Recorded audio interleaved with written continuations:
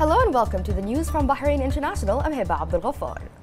His Royal Highness the Crown Prince, Deputy Supreme Commander and First Deputy Prime Minister Prince Salman bin Hamad Al Khalifa today issued orders discontinuing the newly introduced edition of the Mazaya housing program, while the standard Mazaya program remains in effect. His Royal Highness the Crown Prince emphasized the importance of continuing to deliver innovative housing solutions and efficient services for citizens, whose interests remain the core focus of development efforts, including national policies and strategies. Her Royal Highness, the wife of His Majesty the King and President of the Supreme Council for Women (SCW), Princess Sabika bint Ibrahim Al Khalifa, received today at the SCW's headquarters the Secretary General of Al Walid Philanthropies, Her Royal Highness Princess Lamia bint Majid Saud Al Saud. Her Royal Highness Princess Sabika welcomed Princess Lamia, hailing the political support of Saudi women to reinforce their contribution to the advancement of their country in various fields. She also hailed the efforts of Al Walid Philanthropies for the past 40 years, especially in the implementation of comprehensive development projects. During the meeting, Her Royal Highness, wife of His Majesty the King, explained the task of the Council and its national responsibilities concerning the advancement of Bahraini women and the political support the Council receives, as it's regarded as an official advisory body to His Majesty the King, who in part issued his directives to endorse the National Women Empowerment Strategy. The strategy is considered the first of its kind in the region to be endorsed by the Chief of State, which paved the way to work with all government institutions to boost women's participation in the development process. Her Royal Highness Princess Sabika highlighted the role played by SCW in benchmarking competitiveness of Bahraini women locally and internationally. She pointed out Bahrain's initiative in launching an international Women Empowerment Award after the positive results brought about the national one in encouraging institutions to integrate women's needs and boost their participation in development. The SCW Secretary General Ahal Al-Ansari gave a presentation on the mechanisms of the National Equal Opportunities Applications Governance Model. Her Royal Highness Princess Lamia lauded the efforts of SCW under the presidency of Her Royal Highness Princess Sabika, pointing out keenness of Al Walid Philanthropies to avail of Bahrain's pioneering experience in women's empowerment.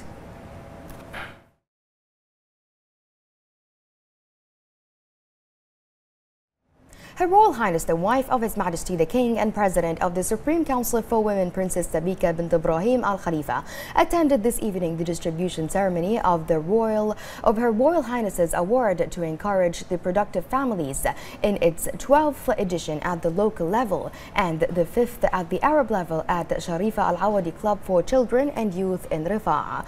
Her Royal Highness confirmed that Bahrain is working continuously to develop programs aimed at Bahraini productive families to ensure their development and sustainability, support the stability of the family, strengthen its position and improve its role to be an active contributor to the national economy. She pointed out that the projects of productive families in Bahrain are witnesses a remarkable development in terms of employing modern technologies, especially in the field of marketing these projects through electronic platforms to ensure the expansion of the sale and promotion within and outside Bahrain. She noted the efforts of the Ministry of Labour and Social Development to enhance the talents and development of productive families through the development of quality training programs, development projects, the provision of premises for their work and the investment of partnerships with the private sector to promote their products.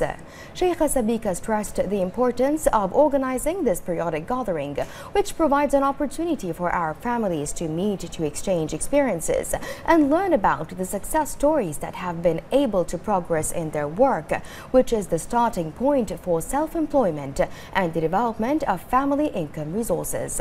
She also stressed the need to combine national efforts to support these projects and encourage them to innovate, urging in this regard to unify the efforts to highlight the products of Arab families. Her Royal Highness Princess Sabika honored the winners and inaugurated the Productive Families exhibition, which aims to encourage low-income families to enter small projects, encourage talent and develop skills.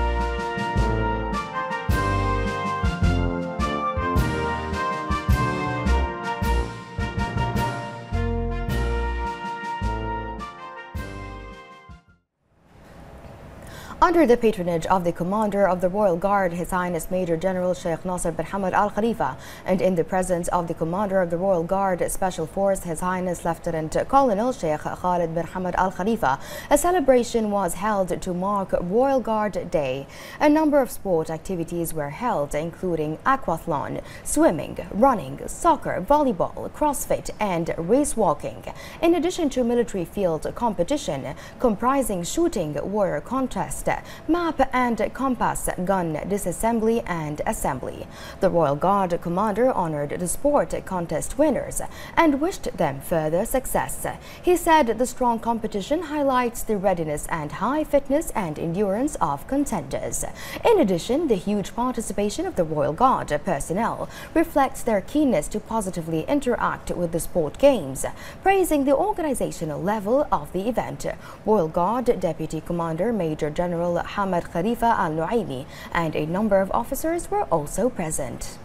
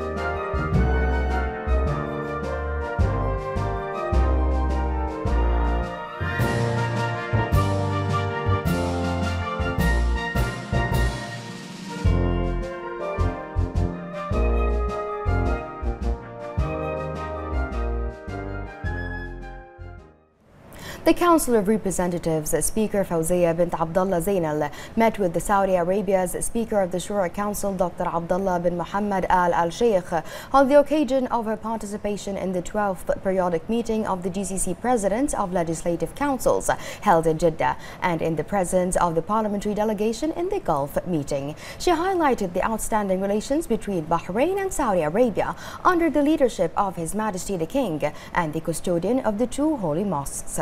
She praised the level of bilateral relations at all levels and fields and the continuous cooperation, integration and coordination it witnesses. For his part, Dr. Abdullah bin Muhammad Al Sheikh stressed the deep brotherly historical ties between Saudi Arabia and Bahrain and the keenness of both leaderships, governments, parliament and people to develop them in all fields. The Representatives Council Speaker Fawzia bint Abdullah Zainal attended the 12th periodic meeting of GCC Presidents of Legislative Councils held in Jeddah, Saudi Arabia. Fawzia affirmed that the kingdom, led by His Majesty King Hamad bin Isa Al Khalifa, is continuing its reform project, democratic march and the process of comprehensive development. She noted that the people of Bahrain have always proved their loyalty and patriotism and have achieved the largest participation in the history of the parliamentary and municipal elections. She added that the increasing Iranian danger, Iran's continuous interference in the internal affairs of GCC countries, its occupation of Emirati islands and support to terrorist groups is the main danger towards GCC countries, peoples and their future. She asserted that maintaining the work progress of the GCC is a collective responsibility in light of the rapid developments that require a united stance and vision. The Parliamentary Division delegation led by the Representatives Council Speaker Fawzia bint Abdullah Zainal attended 12th GCC Presidents of Legislative Council meeting held in Jeddah and chaired by the Saudi Shura Council Chairman Sheikh Dr. Abdullah bin Muhammad bin Ibrahim Al Sheikh. The attendees reviewed the items on the session's agenda and discussed the memoranda and the recommendations of the 11th meeting of the Parliamentary Coordination and Foreign Relations Committee. They also reviewed the memorandum of the municipality on the international system of the GCC Parliament Committee in charge of bolstering ties with the European Parliament and decided to adopt the committee's internal system project. Southern Governor His Highness Sheikh Khalifa bin Ali bin Khalifa Al Khalifa met today the Governor of Kyoto Prefecture Takatoshi Nishiwaki as part of His Highness's official visit to Japan. Sheikh Khalifa affirmed his keen interest to activate further joint cooperation between the Southern Province and the Prefecture of Kyoto in all areas, especially in the economic and cultural fields, pointing to the importance of exchanging visits so as to increase communication between the governments and peoples of the two friendly countries and deepen the relations between them. His Highness added that the Southern Governorate, the largest among the governorates of the Kingdom of Bahrain, is home to many prominent projects and facilities, as well as various important events. For his part, Governor Nishiwaki welcomed His Highness Sheikh Khalifa to Kyoto, stressing his interest in making more joint cooperation between the two provinces in all areas, mainly in the economic and cultural sectors, expressing his country's aspiration to establish a full partnership with the Kingdom of Bahrain. Governor Nishiwaki also expressed thanks and appreciation to His Highness Sheikh Khalifa for his efforts to support and consolidate strong and close relations between Japan and the Kingdom of Bahrain.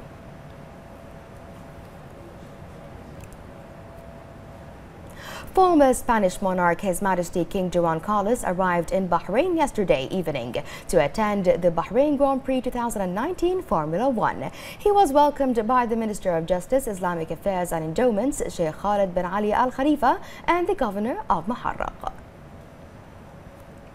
Under the patronage of His Royal Highness the Crown Prince, Deputy Supreme Commander and Chairman of the Economic Development Board, Prince Salman bin Hamad Al Khalifa, and His Royal Highness Prince Andrew, Duke of York, the finale of the second Bahrain edition of the Pitch at Palace competition was held yesterday at the Four Seasons Hotel.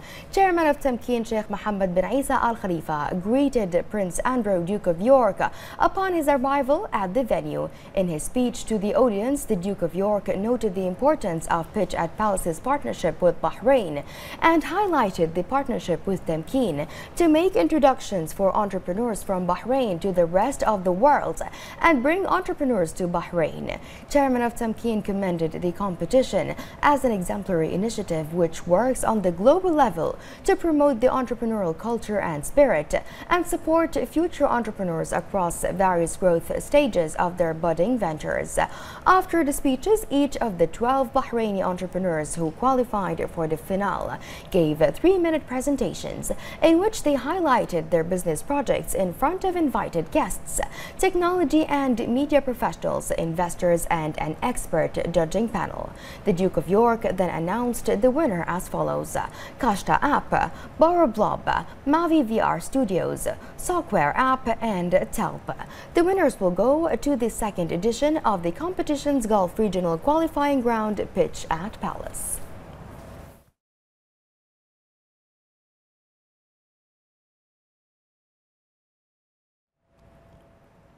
The Minister of Information Affairs, Ali bin Mohammed Al Rumehi, participated in the Arab Media Forum's opening session in the United Arab Emirates, held under the patronage of Vice President, Prime Minister and ruler of Dubai, His Highness Sheikh Mohammed bin Rashid Al Maktoum.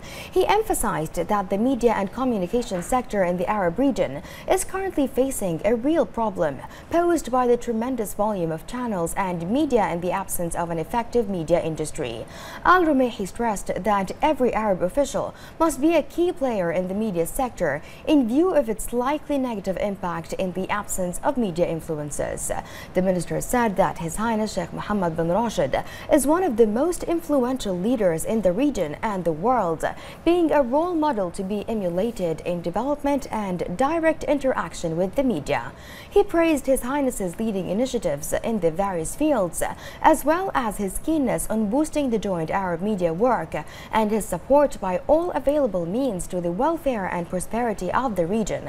The minister pointed out that the expenditure on the media industry today is not less than the expenditure on military industries, which makes this sector the principal frontline to defend the capabilities of countries and safeguard their security and stability, as well as boosting their national identity and cultural affinity. He stressed that hostile media channels have continued to meddle in Arab internal affairs in order to undermine its security or divide societies to achieve their malicious objectives. President of the Asian Football Confederation AFC, Sheikh Salman bin Ibrahim Al Khalifa, retained his position as chairman of the AFC by acclamation until 2023. This comes following the withdrawal of the remaining candidates for the presidency in the elections scheduled for April 6th to be held in the Malaysian capital Kuala Lumpur. Sheikh Salman's re-election affirms the numerous achievements made during his presidency in the last 5 years. It also affirms the absolute Asian consensus of the president's ability to continue leading the Confederation's march towards greater excellence and success. For this occasion, Sheikh Salman extended his sincere thanks and gratitude to His Majesty King Hamad bin Isa Al Khalifa, His Royal Highness the Prime Minister Prince Khalifa bin Salman Al Khalifa, and His Royal Highness the Crown Prince, Deputy Supreme Commander and First Deputy Prime Minister Prince Salman bin Hamad Al Khalifa for their constant support of the Bahraini people to reach leading positions in international and continental sports association and bodies. Sheikh Salman also extended thanks and appreciation to His Highness Sheikh Nasser bin Hamad Al Khalifa for continuous backing. Sheikh Salman expressed pride in the Asian Football Association's trust in him to continue his sincere efforts in developing the game in the continent. He underscored that the trust and support shall be motive for him to attain further achievements in the upcoming years.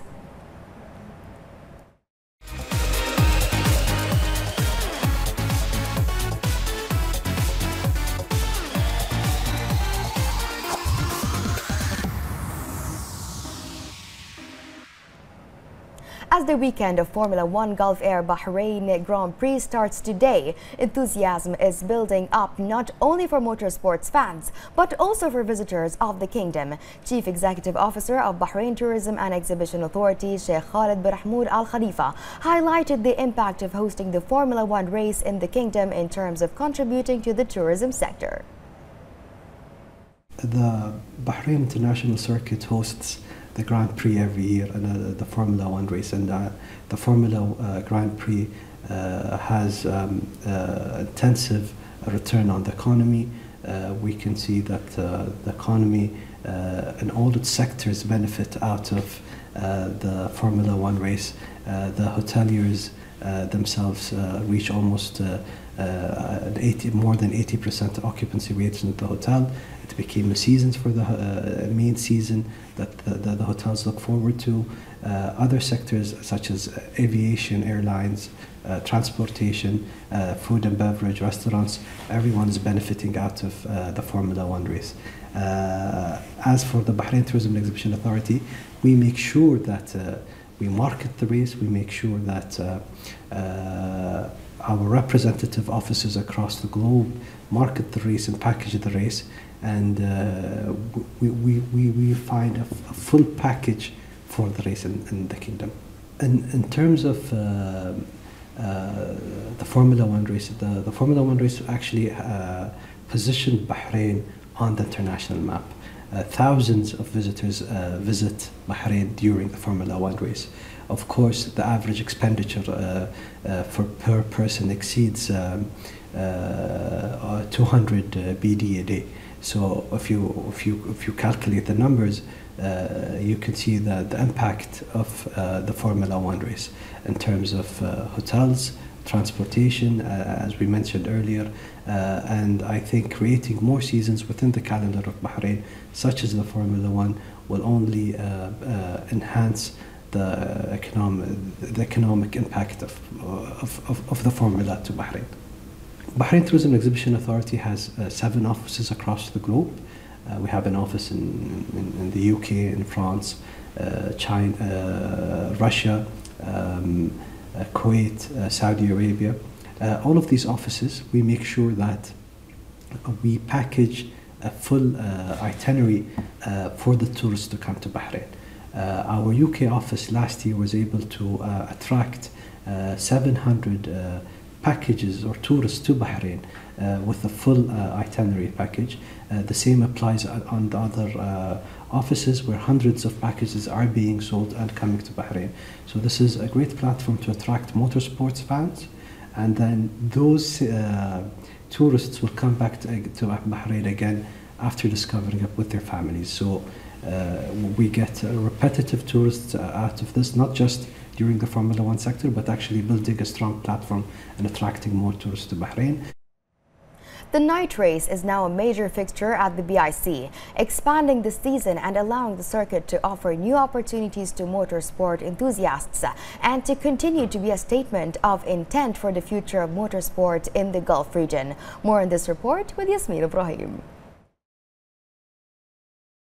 All eyes will once again be on the home of motorsport in the Middle East as it hosts the second round of the 2019 Formula One World Championship, and the BIC has stepped up its preparations across its 5.412-kilometer Grand Prix track, which will be hosting all the action from March 29th to the 31st.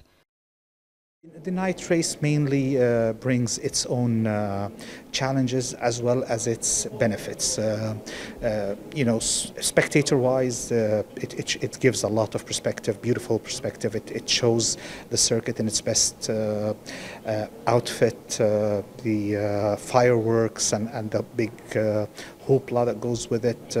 Weather is great. As far as preparations for the marshals, it's the same. We just make sure that they're well hydrated, and we ask them to rest well at night so that when they come, they have long days, they're not fatigued. All sorts of upgrades, maintenance and setup work are being done all across the Skher facility, covering every other corner of the BIC, as it is being prepped up to welcome fans for the highly anticipated Bahrain Grand Prix. Lighting-wise, we depend on generators, even though we are connected on the grid, but for safety purposes and to ensure stability, we depend on generators, backed up by generators, backed up by the grid. So we take very good care to make sure continuity always. We've never had a problem, thank God, and thanks to the Ministry of EWA, Electricity and Water Authority, and everybody in Bahrain really comes out and helps. The Bahrain Grand Prix will take place as the third Grand Prix of the season and also for the fifth successive year to be held as a night race under BIC's state-of-the-art floodlighting system, where the world's fastest single-seaters will be shining in the Sakhir Desert. Reporting for Bahrain International, I'm Yasmin Ibrahim.